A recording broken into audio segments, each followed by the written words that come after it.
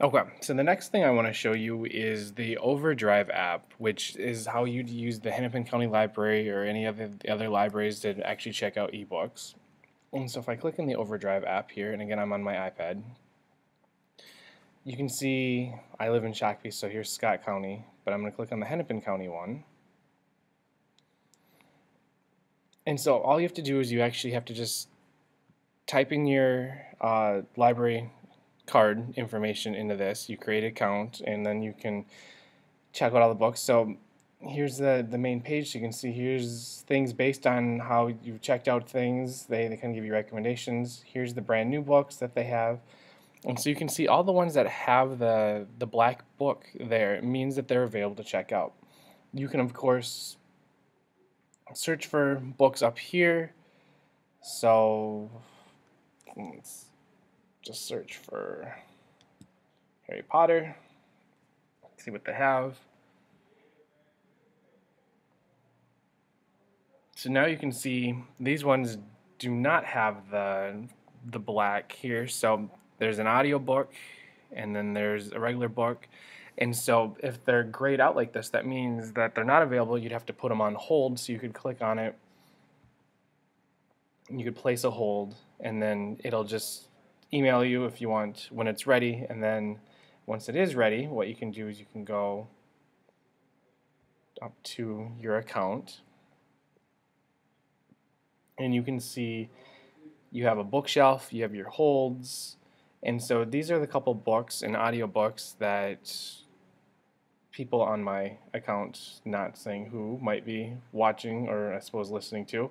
So what I'm going to do here is, well, I already picked this one to download as a Kindle book. So if you have a Kindle, a book reader, or you have the app for it, what you can do is when you click on this, download, and it will actually sync with your Amazon account. And so I can just click on this Get Library Book up here in the top right corner, and it'll send it to wherever I want. So I actually have a Kindle, so it'll go there. Or what I can do is I can click on the iPad, and wherever I go, it will actually then just send that. So if I'm at school here and I click on that, I can go home, I can turn my device on at home, and it'll automatically download there. So then you can take it with you and you have it for the 3 weeks. Um, the other choice is if you go back and let's see, we'll go back, see if we can find a book here. So we will go to eBooks over here in the corner. This kind of just, again, here's their webpage kind of telling you how to do it. So again, they're promoting the Overdrive app here.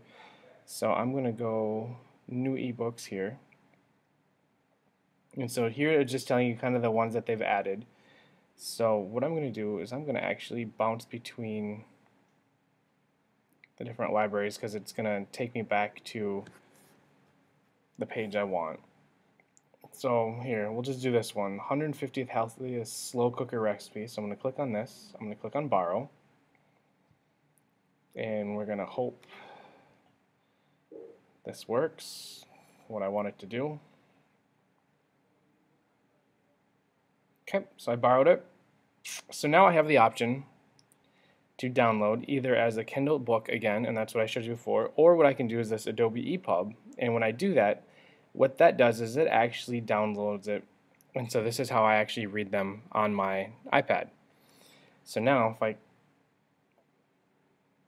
so you can see up here in the corner it's downloading, and so as it's downloading it'll then load it right on the computer here. So you can see files, bookshelf, and so it's still downloading. But when I click on this, we got to just wait for it to download. But when I do this, it'll eventually download it, and then you can read it right on the iPad, and you can swipe back and forth. Oh, is it done? Maybe it's done.